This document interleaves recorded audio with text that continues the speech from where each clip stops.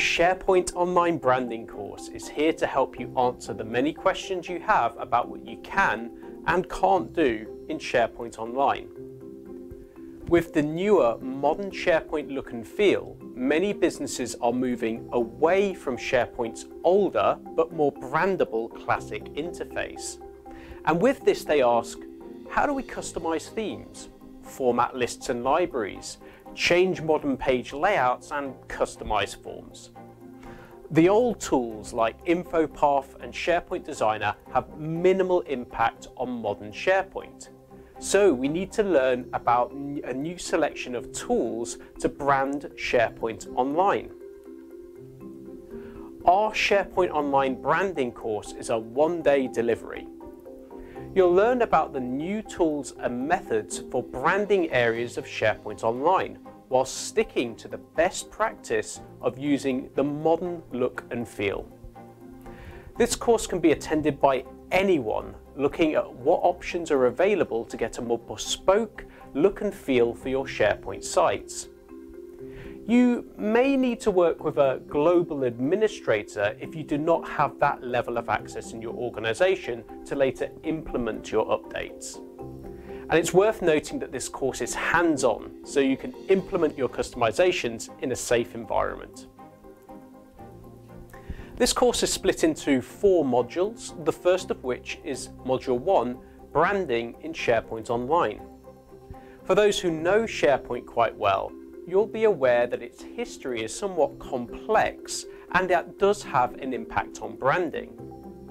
In this module, we'll talk about branding and how it was previously applied to SharePoint and how its journey to the cloud and its modernization has impacted old methods.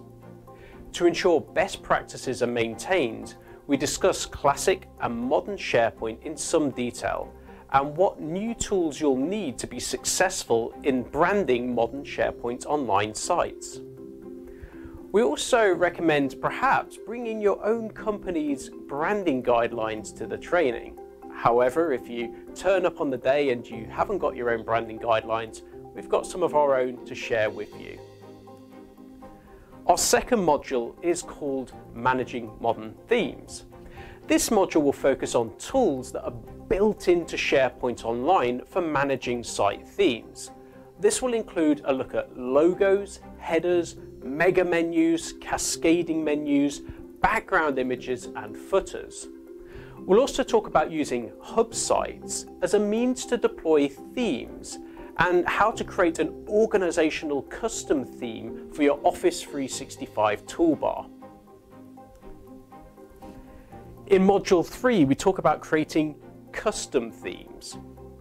Although there's a lot that you can do out of the box, SharePoint Online's color palette is limited, and to customize that further, we will need tools.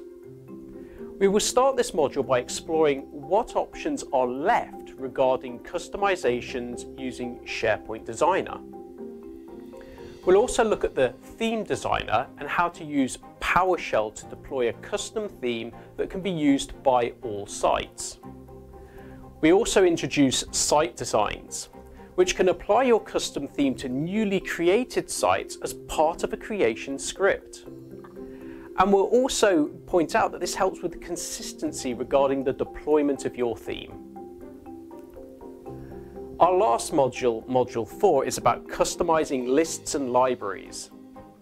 We'll take a closer look at what can be done regarding the repositories of our site's information, the lists and libraries.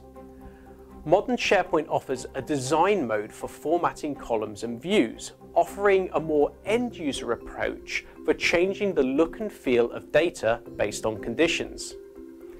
You can also switch your formatting to advanced mode, where you can enter JSON code for a more precise level of editing for your columns and views.